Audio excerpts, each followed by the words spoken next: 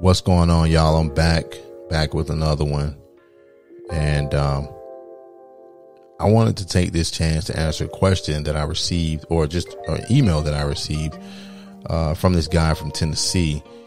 But if you want to send me in some questions or whatever, hit me up at mstylesexp@gmail.com, or you can go to mikestylesexp.com and fill out the contact the show form, and I'll get back to you.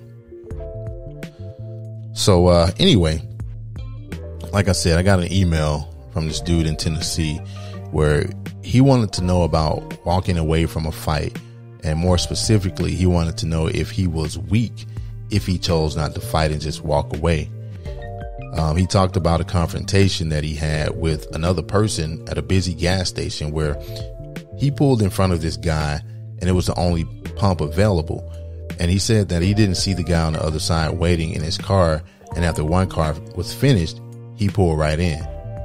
So he said the guy got all upset, jumped out of his car, started to get loud, argue, just become, very irate. And he said that while the guy didn't get, all in his personal space, it kind of made him, a little bit afraid, I guess. And so he apologized to the guy and went into the gas station, paid for his gas. And then he said when he returned to his car, the guy was still there. And so he apologized again, pumped his gas and left. He said he wondered about the situation and if he was too weak because he apologized for something that he really didn't have to apologize for.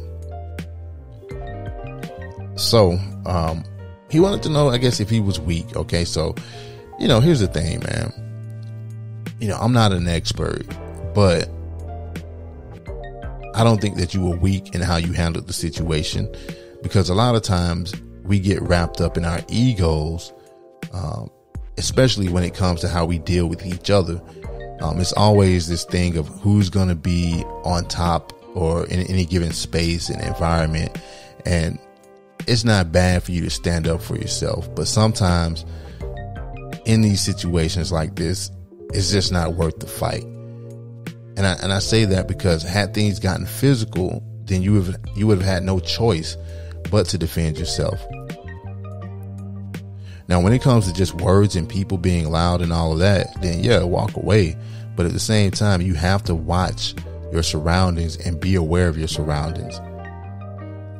Because from what I've seen, a lot of times, the loudest people are usually some of the weakest people in that particular environment or that situation. They want to show off and come off as being something more than they are. And at the same time, you got to watch people, and I say that because I've seen where a lot of these guys, they get loud and extra, and sometimes it's because they're scared. They're trying to project this image of where they don't want to be seen as the so-called weak one in the situation. But once you engage with them on that same level, it then escalates from there, and then it can have potentially deadly consequences. And it's hard to say what would have happened, if you would have engaged on that level to where you're both in this lip locking contest. But if you avoided a physical confrontation or something that, would result in a worse situation, then you're by all means strong for making that decision. Who cares? Who cares how you look at other people or how other people look at you by walking away? I think it's all in the mind as far as this weak thing is concerned. It's that ego which sometimes gets in the way of rational thinking. For all we know, this guy could have, been looking for somebody to kind of lure into a situation where he could go back and pull a gun or a knife. We don't know everybody's mental state or intentions. You see, when I was in the Army, we used this thing called the sit rep, which is a short word for situation report. This report can contain anything from descriptions of troop deployments to details of the aftermath of military conflicts. The sit rep is a form of status reporting that provides decision makers and readers a quick understanding of the current situation. So, as it relates to the civilian world, we have to conduct a sit rep in our minds in the event that we find ourselves in a confrontation. And this is also something that where we can kind of like break it down from, before, during, and after. And what I'm saying is that breaking it down means looking at what you do before, during, and after a situation. Now, I'm not trying to have you walking around all paranoid, but you have to be prepared at any moment to where the smallest thing can set someone off. In this case, it was a dude all in his feelings about being cut off at the gas station pump. And I think we've come to the point where nobody wants to ever walk away because nobody wants to get punked. And like I said, that shit all goes back to ego, in which I've seen people get seriously injured and even killed over.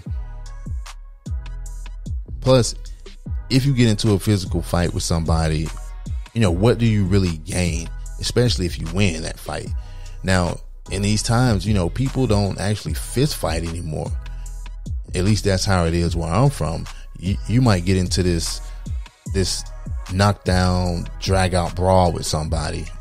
But then from what I've seen is that the loser usually goes back to get a gun. And again, it's all ego driven. I want you to really think about that.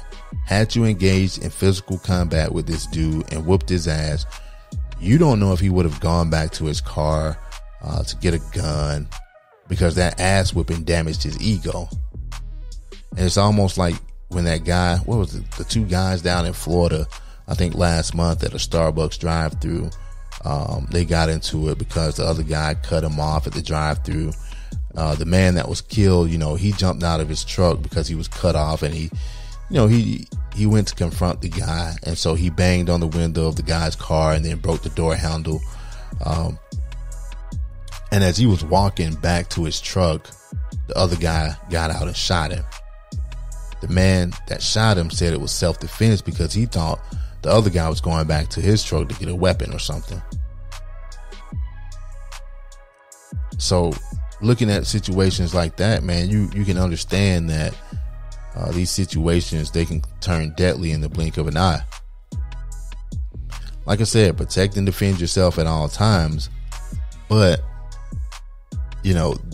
that doesn't mean, go out and try to be a Billy Badass on some Charles Bronson type shit either. These verbal pissing matches and these contests that people have with each other, it's not worth the time and energy. To me, I believe it's a lose-lose situation. Just like what happened with the guys down there in Florida, man. They let their egos get the best of them. One guy pulled out a gun and the other guy, is dead. And the guy that shot him, now he's charged with murder, and he has to prove his innocence in a court of law.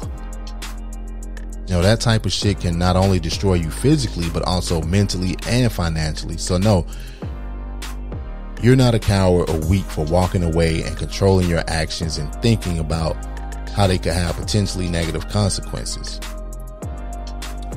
We don't ever want to find ourselves in a situation where we're not thinking rationally. And it's sad that we've come to this, but this is what's going on in our society. In situations like what happened to you at the gas station pump, you have to expect some type of, retaliation. Even though this guy didn't get physical, you still have to expect it. Don't put anything past anyone. Don't be naive and think and say, well, this guy's harmless. He's not going to do anything. You can't judge what somebody is capable of doing by just looking at them. So stay calm before you do anything. Keep your composure, because I think you'll come out better as a result. So till next time, take care of yourselves, take care of each other. Stay safe out there. Pick and choose your fights. Pick and choose your fights wisely, man. Don't let words and I guess the actions of others, lure you in to this whatever situation it is. I think it's a battle of egos. That's what I call it. So, but, take care, and I'll see you guys on the next episode. Peace.